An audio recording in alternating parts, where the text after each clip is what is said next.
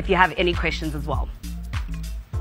Oh man, awesome. I cannot wait to taste what Likona's cooking for us. I'm sure it's going to be absolutely amazing. He looks like he really knows what he's doing. But right now, I'm chilling with Gugu, and she is a rep from the Institute for Justice and Reconciliation. How are you doing, Gugu? I'm great, thank you. I'm awesome. Thank you so much for coming through. Now, I want to know, what exactly is it that your institute does? So the Institute for Justice and Reconciliation is based here in Cape Town. It's an NGO that mainly works to build just and reconciled society in South Africa. So it prides itself in building fair and inclusive societies. So basically in its methodologies, it tries and makes sure that all the issues of young people, children and older people, all minorities basically, are mainstreamed in the work that we do in the Institute. So basically that's what it does.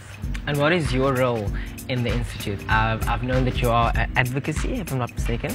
So I work as a communications and advocacy officer at the Institute. So basically what we do is try and make sure that the work that we do impacts and influences policies and decision making within the South African context, and also it makes sure that we represent the people that are not necessarily heard on a daily basis. So, yeah.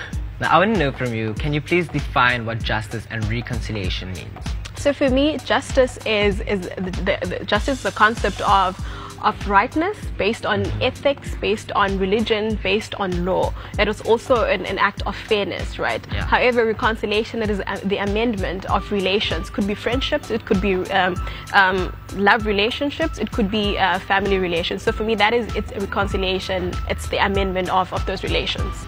And with those relations, obviously, it does go hand in hand with us as humans having human rights. Definitely. Now, can you please tell us what is human rights and how important are human rights for us as South Africans? Human rights are very, very important in South Africa because when the acts that were happening in 1960, when there were people in South Africa that were fighting for these human rights in Sharpeville, that for us marked a turning point for our constitution, marked a turning point for our history in South Africa. Yeah. So it is important that we recognize human rights, and it's important that we commemorate the acts that were happening in those days, because it puts us where we are right now as South Africans, and the rights that we have into going and living our daily lives. Now, you've mentioned that your institute also focuses on, the rights of children. How important is it for children to be respected with their rights?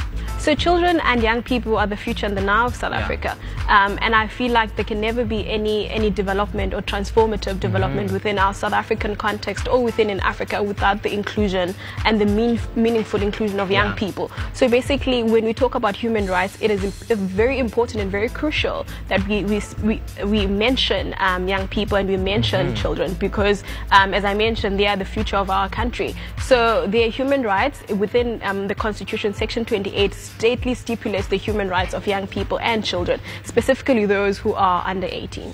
Awesome. Now, one of the main rights is, of course, labor. I know that there are so many people out there that are exploiting young children to work in hard labor. How can we stop this? And also, what is the appropriate age for a child to start working?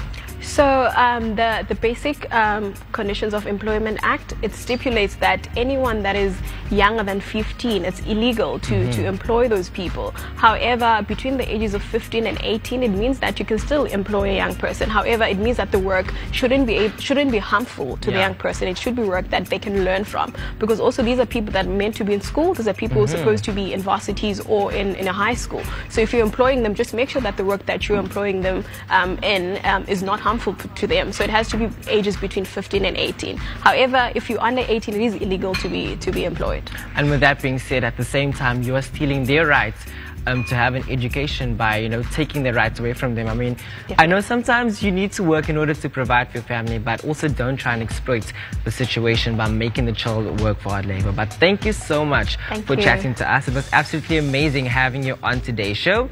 And yeah, we're going to chat a bit more because I really want to know more about this topic. Right now, quick commercial break. When we come back, we read what you guys are saying online.